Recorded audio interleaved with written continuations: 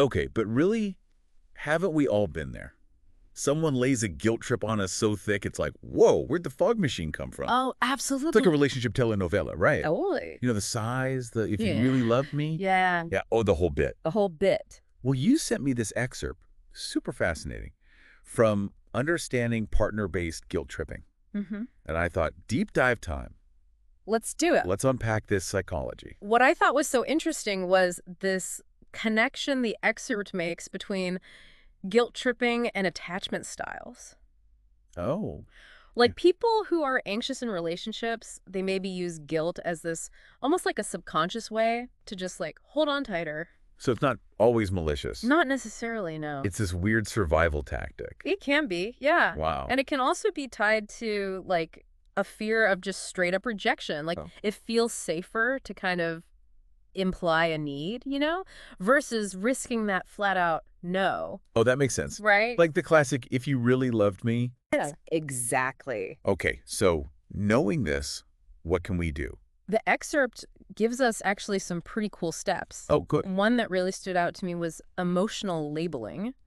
Okay, And it's basically you say out loud how you're feeling in the moment, got it.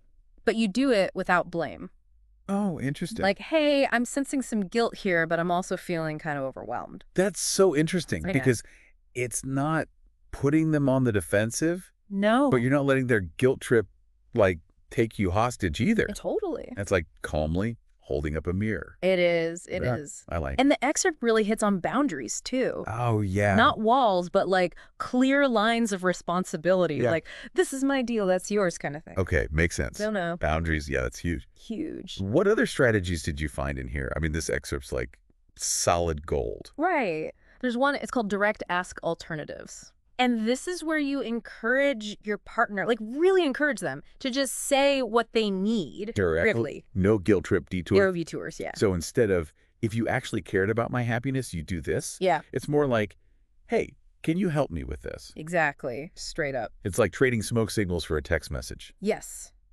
Clarity. Be better. And then the excerpt also talks about positive reinforcement. Oh, interesting. When your partner does express a need directly, you acknowledge it. Like, good job. Yes, exactly. You appreciate the way they communicated. Reward the good behavior. It's like relationship puppy training.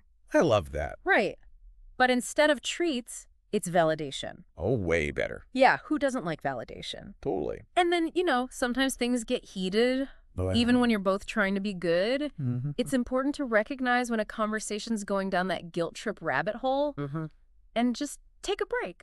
Step away. Step away. Cool down. Don't try to solve relationship drama while hangry. Exactly. That's good life advice in general. It really is. But I'm curious, does the excerpt say anything about, like, preventing these situations altogether? It does. It suggests building in these regular check-ins. Okay. Like make it a routine. It's a safe space to talk about what's working, what's not. Before the resentment builds. Right. And then you air out any needs, so there's less chance of a guilt trip eruption later. So, proactive communication instead of guilt bombs. I am here for that. And, sometimes, especially if the guilt tripping's a pattern, Yeah. professional help can be amazing. Like couples therapy? Yeah, a therapist can give you tools Okay. to break free from those unhealthy cycles. Makes sense. You need a referee sometimes. Right. Okay, well, we covered a lot. We did. Why guilt trips happen, what they look like, and, like, how to handle them. It's all about recognizing them. Yeah. Understanding what's really going on underneath.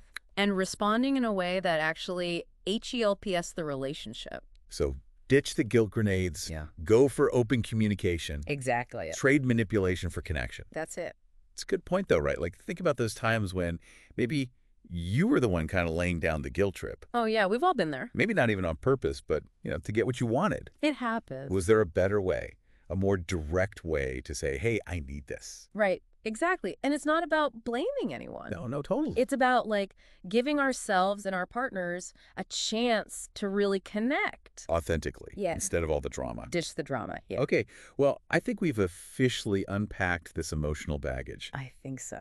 Thanks for going deep with us on guilt trips. My pleasure. Until next time, remember, keep it real. Open and honest, yeah. You deserve relationships built on respect, real connection, and way less guilt. Absolutely.